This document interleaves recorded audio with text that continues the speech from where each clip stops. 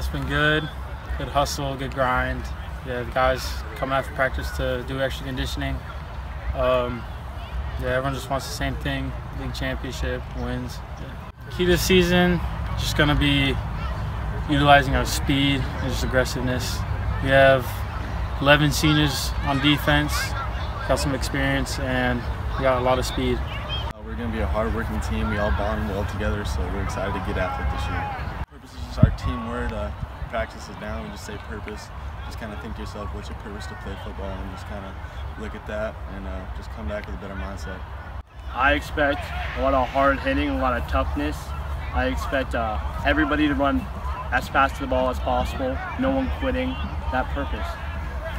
Everyone's got to keep their mind straight, look at the goal forward. No injuries, everyone's got to be tough, and we got to get a lot of big plays out of our backups. Guys going 100%, everybody doing what they're supposed to, everybody working as a team. Purpose, like the reason why I go out there, play the game, just why I do it, why I do it, like, for all the guys and all that. First week's been good. We're trying to learn a lot about ourselves during the two-a-day practices, and we're excited about the group we have and moving forward and finding out about ourselves here Friday night in the Jamboree.